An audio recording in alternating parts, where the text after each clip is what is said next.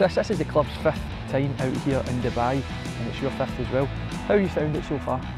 No, it's always a really good trip. We come out here, get some sun, it's great trainings, and get the opportunity to be together for 5 full days now is really beneficial for the whole squad, yes. Yeah, that was another tough training session for the boys today. The goal must be to work hard, return fitter and stronger as a team, and to push on for success in the second half of the season. Yeah, of course, that's always our target. We did that. We've done that every single year we've been here, and we're doing exactly the same thing like we've done all the years as well. So we're training hard, pushing each other, and hopefully we'll come back even fitter this time. The winter training camp has been the catalyst for success in recent years. How beneficial is it to come out here and have longer sessions than you do back home, where you're able to stop-start more with the better weather? No, training in warmer weather is always better for the fitness and always better for the feel-good factor as well. So to come out here to put in really good sessions with the whole group is really beneficial, yeah.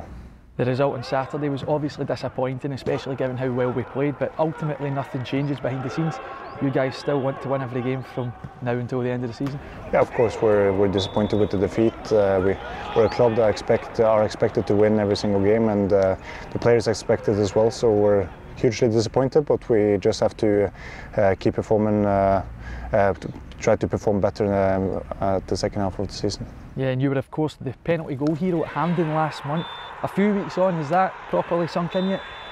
Yeah, obviously it was a great day, but when you play for Celtic, I'm quite used to that. You have to think about the next game really quick. So it's probably something I will look more at when the season is over or when I retire more. And it's obviously a great moment for me and my family, but hopefully there's more to come. How important are the 3 league games in hand from a psychological point of view?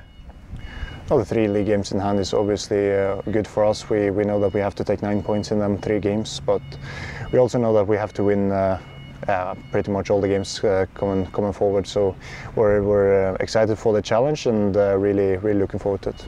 Turnbull and Sorrow have impressed on the pitch in recent weeks, and this is our first time at the winter training camp. What have you made of them so far?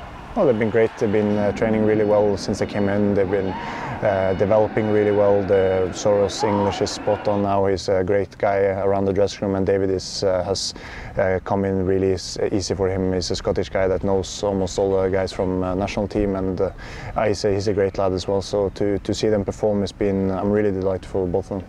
And it's great to see the likes of Johnston and Forrest getting back to full fitness. How important will it be having these boys back up to speed at this point in the season?